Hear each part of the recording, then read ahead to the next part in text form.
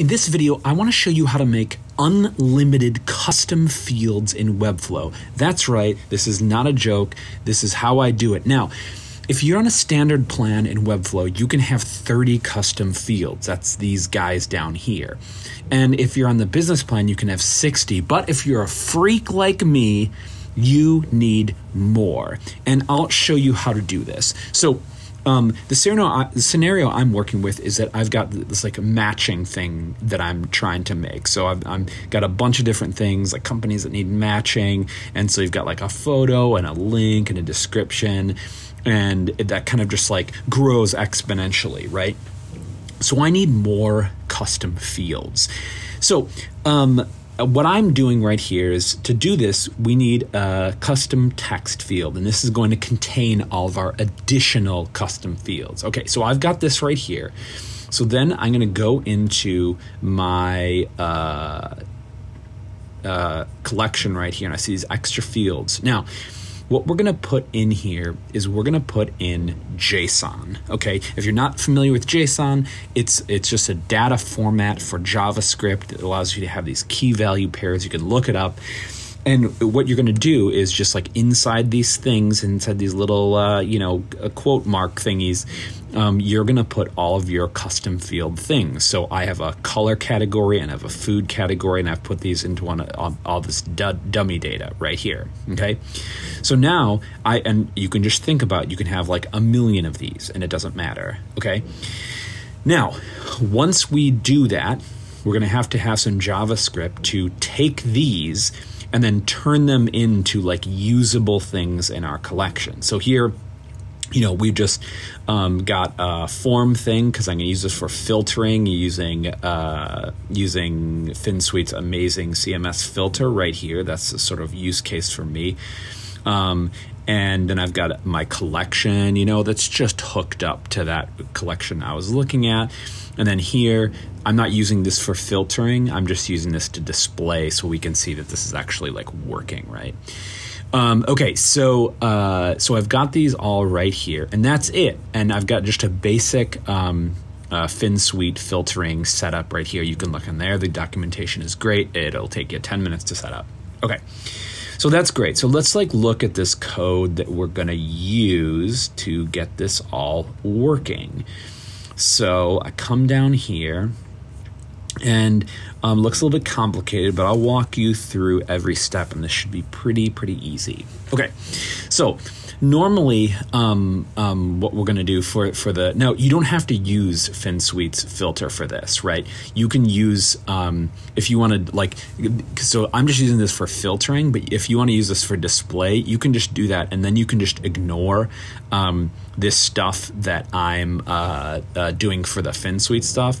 And what you would do is you would just take this code from here, this query selector all the way down to this right here. Wait, no, not that right there. All the way down to like this attributes for each, this for each thing. So yeah, okay, so all the way down here. Zook. Just do this if you're not interested in using it for filtering and you just use it for displaying data. Just get this, okay? But I'm going to show you how to do this with FinSuite stuff. So with FinSuite, you have to like load the script that contains the library, but that has to come after all like the attributes that it's like filtering on, like all the data is there on the page, right? So we actually have to delay loading the script, because if we loaded it before, it would be looking for like all the data to be filtering on, and it wouldn't exist yet because we're programmatically adding it. That's like we're writing the code to add this, because we have to take the data from that CMS collection, each of those items, and then dump them in as like data attributes and stuff we'll go over for a second. Okay, so that's what's going on. So what we're doing here is we're listening for the DOM content loaded. So that's when all of like the DOM nodes, like your paragraphs and stuff like that, is loaded. And once that's all loaded, we're running this function. And this function runs from here all the way to the end of our thing right here. What we're doing is we're grabbing everything that has a data class attached to it. And I'll show you what that is. So here's my like little page. And here's my items right here. And I think if I go up, let's see here, where did I put it? Down, there we go. Okay, so let me just show you so I've got my collection item, and then I've got my data thing right here, which is, let me show this to you. Let me show this to you right here. Oh, I'm gonna stop my recording. Okay. So if I show this to you, if I unhide this, just give this to block, that's all that dirty data right there, okay? So that's that JSON that we put in, because that has to be on the page, but we don't have to see it. And that's one of the great things about the FinSuite filter, is that you don't have to see it to be able to filter on it. So we're hiding this, but that's what we're grabbing, okay? So we're grabbing our JSON right there. So we're gonna keep that hidden. All right, let's get back into our code right here. So we're grabbing that data and we're looping through each one of those. So you can think about it as like we're looping through each CMS item. Right now, of course, we're looping through something inside of there, but each one has one of those extra things. And then we're saying we're taking the text content. L is just the element, right? So that would be like the first JSON thing, and we're saying we'll grab the text content. Okay, well, it's not the JSON thing; it's the DOM element, right? So I think I just dumped like a paragraph in there, but you could do anything, you know, like a div, whatever.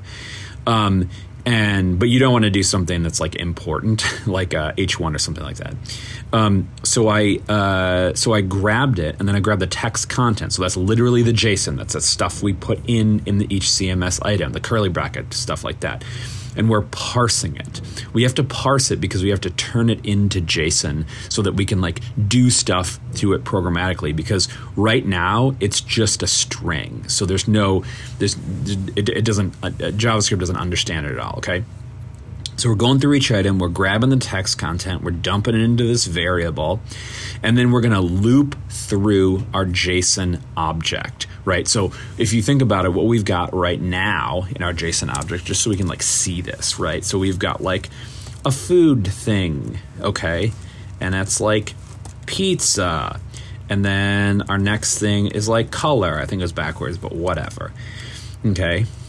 And then we've got our color, so we're like red, all right? And that's the end of our beautiful JSON object. Okay, so what we're doing is we're grabbing this, we're saying, hey, this is JSON, so treat it like it, cool. Then we're just doing a for in loop. So we're just going through this one of these things. So this has two things in it, two key value pairs. So this loop is gonna run twice. If you have 60 items, because you want 60 additional custom fields, then it would go through 60 times, right? So we're looping through each one of these. This is just a simple for in loop. And we're saying, hey, we're gonna grab the value because we're gonna wanna reference the key and the value, okay? So we're setting the value to the element key. So the element would be this, and this would be, we say, grab this thing. Okay, awesome. So we got it. Then we're going into our thing we're looping through, and we're saying, set the data set property, because this is key to its value. Okay, so we're setting, this is how you set data attributes. And that's like when you go into here and you go and set custom attributes down there. That's what we're doing. That's what these data attributes, okay? And so we're setting the key value pairs to the stuff in our object. Then we're creating a paragraph, because essentially what we have to do is we have to create DOM elements, right? Paragraphs that contain this like dynamic data from our JSON object, right? So we're creating a paragraph. We're setting the attribute of CMS filter field to key. So this would be what we're doing here is we're saying, hey, we're creating the different like filtering groups. Now this part is this is just for the FinSuite stuff, right? So this is just how you do the setup. This is how it's going to know like what filter category it's in. So this one would be like food, right? So we're going to CMS filter food. I'm setting the display to none because I don't want to see it because I'm just using this for filtering. and then I'm setting the text content to pizza right here. Okay, so then I'm just going to append this as a child inside my object. And so we're doing this, and we're just adding all of this data properly into our creating paragraphs and adding the data attributes with the stuff from our CMS collection. And then we're adding that paragraph into the page, into our element. And remember, this L is just our those data things. And I'm just like, hey, append it as a child. And you could append this anywhere, right? So you could go up like a parent, down a parent. It just kind of has to be in your each one of those CMS list items. Okay, so now we've looped through all of that stuff.